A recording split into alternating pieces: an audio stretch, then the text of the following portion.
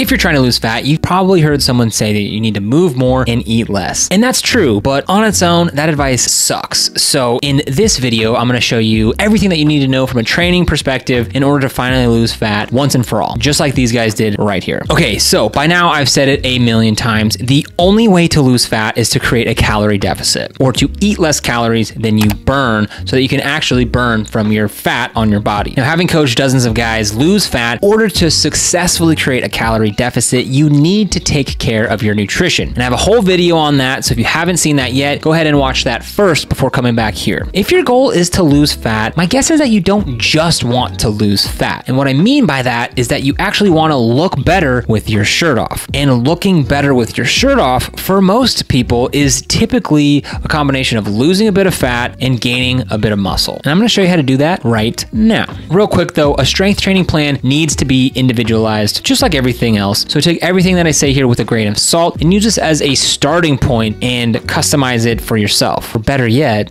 hit the first link in the description, fill out an application, and I'll help you do it in my one-to-one coaching program. That being said though, if you are doing this on your own, you're trying to customize a training program to yourself, you need to take into consideration how long, if at all, have you been working out. If you've never worked out before, don't just hop into an Arnold Schwarzenegger style workout and expect to be able to walk for the next week. You also need to take into consideration any injuries you might have. What's your mobility like? Do you have good balance? What equipment do you have available? Also, how much time do you have to dedicate to this? So with that out of the way, there are going to be 3 areas that we're going to cover today. The first one being strength training, which has a plethora of subtopics in there. Then we're going to talk a little bit about conditioning. And lastly, I'm going to leave you with some sample workouts. So let's get into it. So starting off with strength training. So there's no such thing as a fat burning workout per se. And we've already established that we're going to primarily focus on our nutrition and our diet to create that calorie deficit. Now, for most of my one-to-one coaching clients, they have either never followed a proper training program or it's been a long time. And if that sounds like you, then this is going to be a great place to start for you. And what I typically recommend in these situations are full body workouts starting at 3 days per week. Now that might not sound like much, but when done properly and consistently, it's going to be a great place to start, especially if you have a busy schedule, if you're new to the gym or it's been a long time since you've been in the gym. So let's dig into it. Now, before we get to the actual workouts, I do want to talk about some different components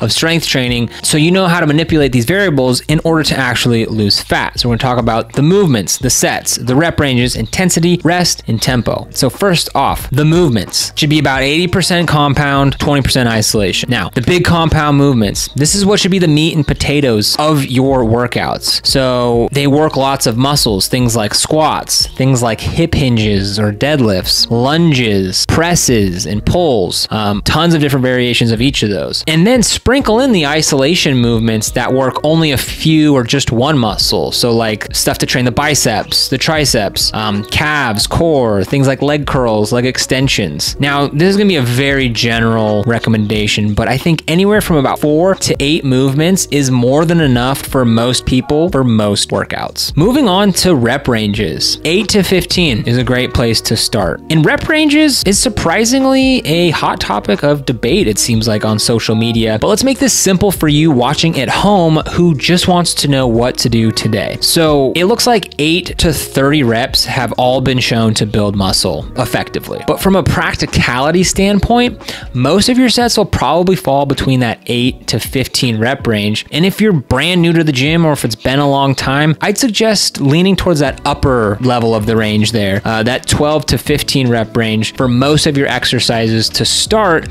so you get more practice at it, you get more reps, more practice with each movement in a shorter amount of time. But reps are directly correlated to intensity, which we'll get to here in just a minute. Moving on to sets, 2 to 3 per exercise. Probably a great place to start for most people. But a general rule of thumb on how many sets to do: more reps equals less sets. Less reps equals more sets. More exercises equals more reps equals less sets. And less exercises equals less reps, which equals more sets. But again, if you're just starting out, 2 to 3 sets is probably a great place to start, or aim for about 25 reps per set. So if you're doing repetitions of 10, 3 sets of 10, or 4 sets of 8, 5 sets of 5, 6 sets of 4, 10 sets of 3. All right, moving on to intensity. What we want to aim for is about an 8 out of 10 effort. So intensity can refer to 2 things. First off, it can refer to the load or for the weight used for the lift and can be written out as a percentage of your 1 rep max. But it can also mean the perceived rate of exertion or the perceived level of effort. And for the most part, you want to take most of your sets to an 8 out of 10 level of effort, where 10 means you could not have performed a single more rep and actually died, and 0 is when you could do this movement forever. So you want to be about an 8 out of 10 on there. So for example, let's say you're doing some bench press for a set of 10. You don't just pick any weight that your heart desires and start busting out reps. Instead, what you want to do is pick a weight that you could only do for about 10 to 12 reps, giving it almost 100% of your effort. Now, typically what I find with new clients is that they're typically leaving too much gas in the tank. They give up much too quickly, and that leaves reps on the table. And this can be the reason that they don't see much progress at all in the gym, is that they're not training intensely enough. So a good way to avoid that is to do an exercise and actually go to failure, to where you could not produce another single rep if your life depended on it, and your muscles feel like they're about to explode. So you know what it really feels like to hit failure, and then take most of your sets just short of that, but not all the way. So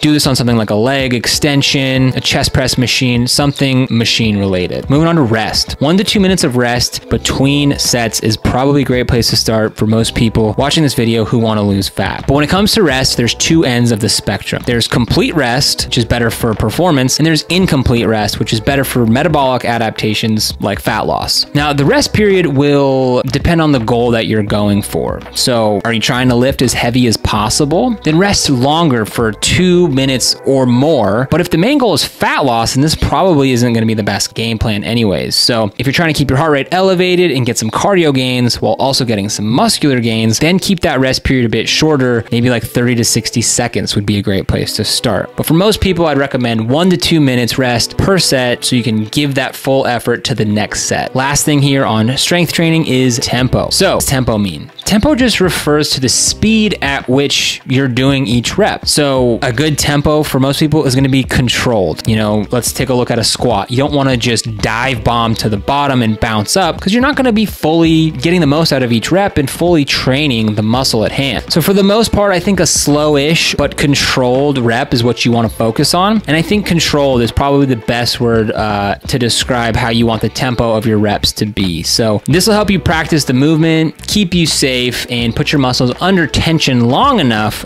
for you to get the best benefit. Okay, moving on to conditioning. So conditioning falls on a spectrum, like most things, but there are 2 main types of conditioning. There's aerobic and anaerobic. So for aerobic, think longer duration but lower intensity, and for anaerobic, think shorter duration and higher intensity. So everyone's specific needs, goals, and abilities are going to be different, but if I were to make a general recommendation, I would say that you should spend most of your time doing aerobic style conditioning, and here's why. It's very important to have a robust aerobic system, because the majority of the energy that we make is in the aerobic system, so it makes sense to train that system. As Zoe from Muscle Nerds says, we spend the majority of our life in the aerobic system, and it's been referred to by her as the life pathway. So again, it makes sense to train the system that we spend most of our time in. You sitting at home watching this video, you should be in the aerobic state right now. Maybe you're on a treadmill watching this, I don't know. But if you're just sitting, relaxing, hanging out, you should be in an aerobic state, you know, using fat as a fuel source here. Doing aerobic style cardio also helps your body get into the rest and digest state as opposed to the fight or flight state. And this is going to increase metabolic flexibility. Now, metabolic flexibility is a fancy word that, and what it means is that it dictates that we burn carbohydrates when we train and we burn fat when we are at rest, which is what we want. That is the goal. So in order to do this, we need to increase that rest and digest state and reduce that fight or flight state at rest. So that's easily done by doing aerobic conditioning sessions. Okay, cool. I know we covered a lot here today, and hopefully by now you have a great understanding, or at least knowledge, of all the different areas of training as it applies to fat loss and some general recommendations. And for the sample workouts that I promised at the beginning of this video, those are going to be linked down in the description, which will take you over to my website where you can go ahead and find some sample workouts over there and what I recommend kind of based on everything that we talked about here today. So to quickly recap, there's no such thing as fat burning workouts, and a calorie deficit is the only way to lose fat. And by focusing on your nutrition to create that calorie deficit is going to be your best bet. But lifting weights and doing cardio will also help you reach your fat loss goals even faster, as well as make you look better with your shirt off, which is probably what you really want anyways. In my opinion, full body workouts starting out at about 3 days per week is an excellent starting point for most people. And don't forget to add in some additional aerobic cardio when or if needed. So there you have it. Thanks for watching the video here all on training, but be sure to stick around for the next video where I'll be talking about everything lifestyle related to fat loss, so you're not going to want to miss that. Don't forget, there's sample workouts down in the description below, and if you're interested in learning more about my one-to-one coaching program where I help you implement all this stuff into your own unique situation, there's also a link down in the description to my one-to-one coaching application, so be sure to check that out. And as always, thank you for watching. We'll see you in the next video. Peace the f out.